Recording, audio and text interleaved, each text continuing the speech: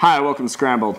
I'm Dylan McGilligan. I'm Nora Flay. And we have quite a show lined up for us today. We have a welder, a future UC Davis student, a San Diego State frat boy, and anything else, old sport? A fabulous movie review, I have to say. And we picked this topic because it is relevant to the aging high school population that is starting to think about what they're going to do after high school. So, you could be a pilot, you could be a sailor, and you could go be into a college. charismatic television host. Stay tuned and find out what people in Davis are doing.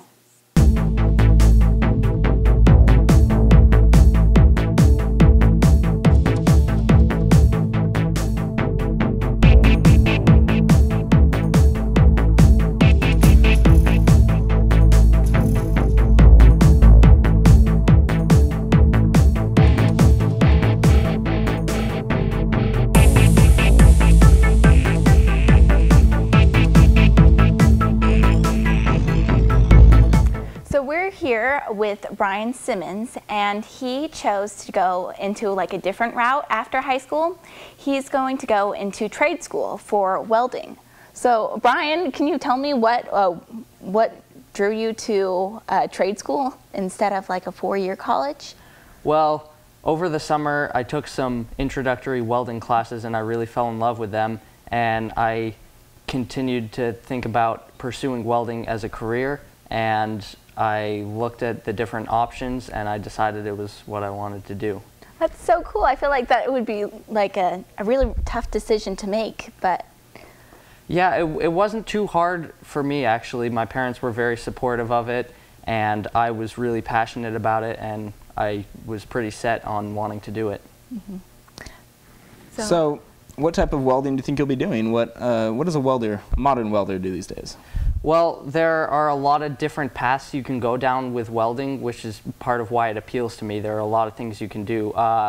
There's pipeline welding, you can do shipbuilding, you could go into the aerospace industry and build airplanes. One of my goals is to get into motorsports and racing, like making custom cars and race cars. That sounds so cool. That's like every boy's dream. You know, I hear like... I just don't hear about enough people going into, you know, actual trade, like schools and stuff. Do you think it's common? I think that people are doing it a lot less these days. There are a lot of welders that are at the age of retirement that are going out of the workforce, and there aren't a lot of new people coming in. So there is a bit of a shortage of people in the trades. So Brian, you mentioned that you're interested in welding cars. What part of cars would you be welding? Mostly like the frame and chassis and stuff, but I'm also interested in working on cars, the mechanical aspect of it too. So would this be like body shop work, or like fixing a bumper that got smacked, or? Maybe a little bit, but pimping out a car or something like that. I'm more into kind of building cars from the ground up, you know, starting and welding together like a frame or something like that, and then adding on to the rest of it. So if you were to like give any recommendations to someone else who was interested in just going straight into like a trade school, what would you tell them? I would say think really hard about it. It's a really good option, and if it's something you really like to do, I think you're gonna be successful in it. So what classes are you taking at the high school right now to help prep you for American River? One of the classes I'm taking is ROP Automotive Technology. That's kind of like the advanced automotive class at the school. I took it because it gives you a little more freedom to kind of work on different projects and do more stuff in the shop. I'm also doing an internship through that class, and I'm going to one of the repair shops in town 4 days a week and working with the mechanics there. That's so cool. So how long does it take you to go through all your classes at American River? It depends on how intense you want to get with your scheduling. You can take it easy and only do a few units per semester, or you can try to cram as much in as possible, and some people can get through their 2-year degree in as little as a year and a half or even less. Oh, that's so nice. You just get to, you know, get what you need, and then you get to go out in the workforce and really learn by doing. Yeah. you can really adjust your classes to fit your schedule and take what you want and not take what you don't want to. There's a lot of options. That's just awesome. Oh, and what is your favorite car manufacturer? Favorite manufacturer? I don't know if I could choose one. Do you prefer European sports cars, American muscle? I'm an American muscle car fan. Oh, good. Can't argue with the classics. Excellent. All right, well, it was really cool learning about just going into trade school and a different route to follow after finishing up high school. So thanks for joining us, Brian. Thank you.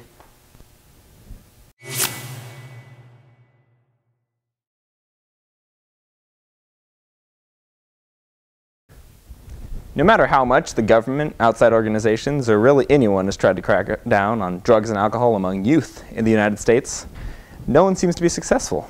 I mean, ever since the love explosion in the 60s, no one has been able to truly deny the youth their rights, and I feel like it's, at this point, kind of a fruitless battle. Like, even the war on drugs, it's another war that has never really been successful. Drug lords are more powerful than ever. Just like the war in Iraq, just some wars aren't really just not meant to be. And that brings me to North Korea. It's a bad sign of America that we, as a superpower, cannot stop another country from pushing us around like that. Like, they are threatening one of our allies, and we seem to be able to sit down and do nothing. We're, you know, in the DMZ, but what do we do about that? Like, we should act, you know, Iran is also threatening us, but when it comes to nuclear programs, there's just nothing we can do, you know? I mean, I don't know. That's just my opinion on situations in the U.S. So, you know, that's all I have to say, really. Rock this!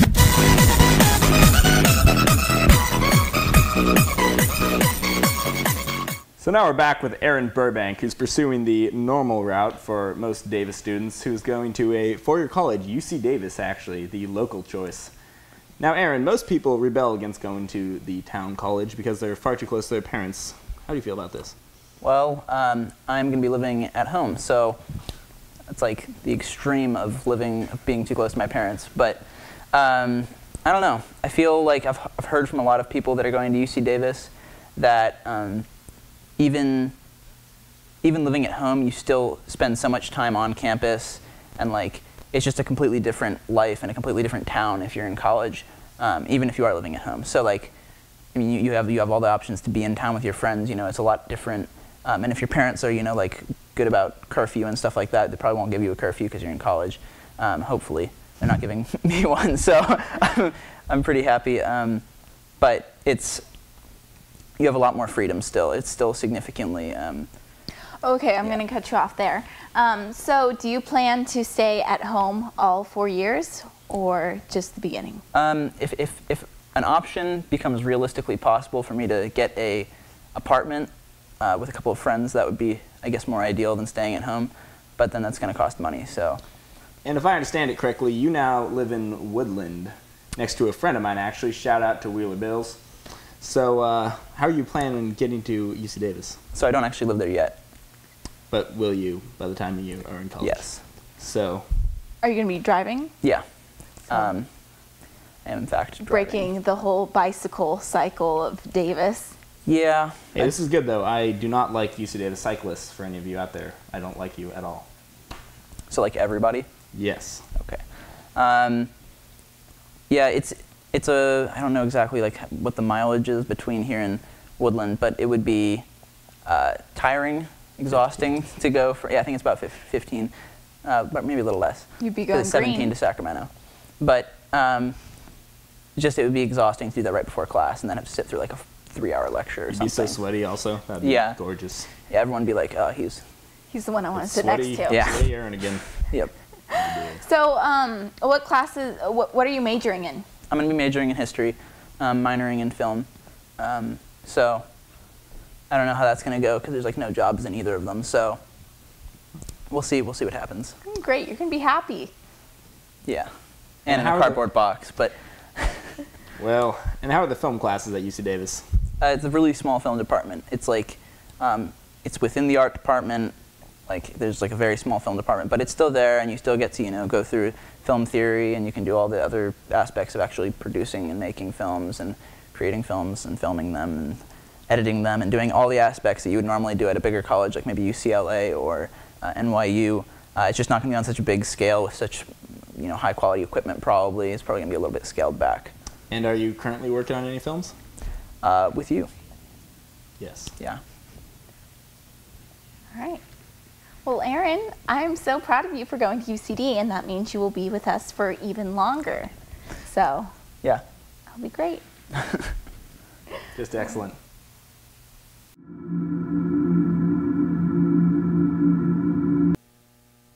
So I've seen 2 of the movies currently in theaters, Iron Man 3 and The Great Gatsby. I enjoyed both of the movies, which is very rare for me. I typically don't like movies, but Great Gatsby being the classic American novel written by F. Scott Fitzgerald, who is distantly related to Francis Scott Key, who wrote our national anthem while sitting on a British boat out in Boston Harbor. Now, is that related? Yes. There is a harbor in Great Gatsby in which Gatsby looks across and sees a green light, which is a symbol for hope, and also a symbol for Daisy, who he had lost seemingly forever, but he gained riches, built his whole existence over the mirage of being rich and powerful and someone that she'd want to marry, but she had been married away and gone for 5 years to another rich polo player. So as this story unfolds, I don't want to spoil it any more than I already have. It is interspersed with fantastic visual effects by the overly stylish Baz Luhrmann, who also directed Romeo and Juliet. Moulin Rouge. And Romeo and Juliet had Leonardo DiCaprio in it, same as Great Gatsby, and he did a fabulous job as well as Tobey Maguire, who was known for his role as Spider-Man, so seeing him in a different role was confusing to me, because he was not Peter Parker. And that got me for a good half of the movie. And on to Iron Man 3, let's see. I mean, Robert Downey Jr. is fantastic as ever, and they had some interesting twists with who the villain was, but I don't know, it didn't capture me quite as much as the first Iron Man did. There's a few conflicts with Pepper Potts. Did you see either of these movies? I haven't seen any of these, so this is... I won't give too much away from you, but she almost dies. You think she dies, but then she doesn't die, and he doesn't die. And I thought making her a martyr would have been much more interesting, because we only need Robert Downey Jr., and I think having a person like Gwyneth Paltrow in that movie just drags him down. She's always controlling him. Like, you're Tony Stark. You have all these amazing suits. Why can't you just be your own man? You are nothing without your woman, though. I mean, just look at Gatsby. Is that said? Gatsby died when he realized he could never get the love of his life. So. I think he died because he was shot in the heart. And of a broken heart. His heart was not broken. He had Daisy in the car, and it was actually Daisy that caused his death. Daisy ran over the mechanic's wife. Oh, do we have a welder in the house? Anyways, and so Daisy ran over this woman, and then the husband of the I think you're spoiling wife, the story. due to miscommunication, came and hunted down Gatsby and shot him in the heart. That is why he died, not because of Daisy. Fortunately, I read the book, so and you don't Daisy ruin it. ruined everything. She caused both their lives to collapse. Gatsby could have been a happy, rich bootlegger if it wasn't for Daisy. Argue that. She is honestly the only conflict in the movie. Tobey Maguire was just there. Gatsby and Tobey Maguire could have been the best bros. They could have just had these wild parties. They could have been great friends. But no, it was all about Daisy. He was looking to secure a happy relationship later on in life. What happens when he retires? There could have been a happy relationship. Tobey Maguire and Gatsby. And he would not retire. He was being funded by the crime boss. So I don't see why Daisy even had to exist in this story. Like, come on. Everyone needs their lady. F. Scott Fitzgerald, I am disappointed everyone does not need their lady. And same with Iron Man 3, Gwyneth Paltrow could have been eliminated, and Tony Stark could have been back to being a billionaire philanthropist, and a playboy, which he was already. So the movies are actually very similar in the aspect that they're rich men who have excellent lives, great friends, such as Jim Rhodes in Iron Man. But it's ruined by a woman. And that is the summary of both those movies, ruined by women. Okay, I don't think that's true. But that is Dylan's opinion of these movies. So I think I'll check them out. I'm not sexist. So we're joined here by Patrick. His name is Patrick Kreidler. Yes, Patrick Kreidler, and he is a college student. So Patrick, where are you going to school? It's your first year, right? Yeah, I just finished up my freshman year at San Diego State University. I wouldn't trade it for anything either. It's been I mean, you know how people kind of build up college like it's going to be this big, huge thing? Especially in Davis. Yeah, they're exactly right. It's been fantastic. That's amazing. Indeed. So where did you go to high school? I went to Davis High. Oh, okay. Yeah. It prepared me for college a lot better than I thought it would. And what sort of organizations are you involved in? My first semester, I rushed a fraternity, which, you know, my mom was not too psyched about, but my dad was in the same one when he was in college, so it was all worth it. So I did that first semester. First semester was really busy because of that. It was hard to balance out school and all that, you know, social stuff. But yeah, no, it's been great. I would advise, you know, kids that are going to be going to 4 years, especially where Greek life is kind of a big thing, to definitely consider rushing. It's been one of the better decisions I've made in college. Well, there are these stereotypes going around about fraternities, about the sort of grimy decadence that seems to surround such houses of alcohol, drugs, women. How would you respond to this? I mean, there's going to be stereotypes associated with just about anything. They're never 100% right, but they're always derived from a little bit of truth. There's, you know, when you're in a fraternity, you see some stuff that you can't unsee. Just leave it at that. Are they similar to sororities? They're not similar to sororities at all. I know there's sorority girls that don't even know their like big sis's name.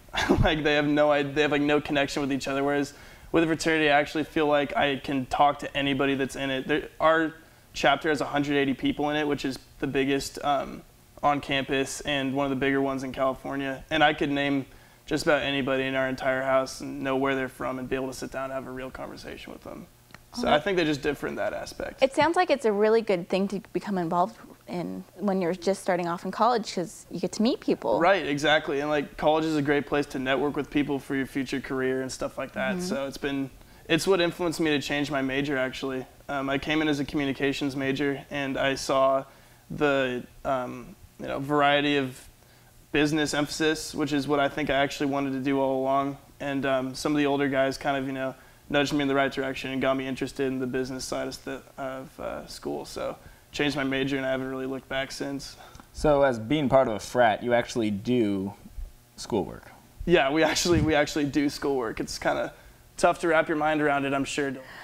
So what made you pick San Diego as your school? Well, like I said, my mom went there, so I'd always we'd take vacations down there all the time. It's where my parents met and stuff like that. So I'd always kind of been around campus, and I don't know, I just really liked the vibe I got when I visited there, as cliche as it sounds. I actually really just liked the way I felt when I was on campus. So you had one of those moments where you're like, this is one of those really girly moments. So let's go back to school. How many classes did you take last? I took 15 units both semesters. So it's 5 classes. Was that a good amount for it's a healthy workload. You're going to be really busy.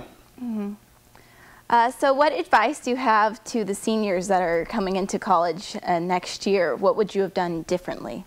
I would have taken more AP tests, because there are kids that are coming in as like halfway done with their freshman year just in unit count already. So I would have taken more AP tests, and I wouldn't have like messed around so much in high school. Like just getting into a good school and being able to study what you really want to study makes it all worth it. So if if you have to trade off, instead of not going to a party in high school and like studying so you can get the grades to go where you want to go, I say do that, because it's all worth it in the end. Oh, that's inspirational for me as a junior. Yeah. A true scholar. Anything else you'd like to share about college, or? I mean, rush. I can't emphasize it enough. It was probably the best decision I made this entire year. So you would recommend rushing for boys. Would you recommend rushing for girls for joining a sorority? If they can get along with girls, if they don't already hang out with like mostly dudes in high school, because you're going to be up around 150 to 170 girls all the time if you're in college and you decide to rush. So it's something you definitely need to consider, but it depends person to person, I guess. Is it true that sororities exist for fraternities to take advantage of? No. Yes. Is it wrong?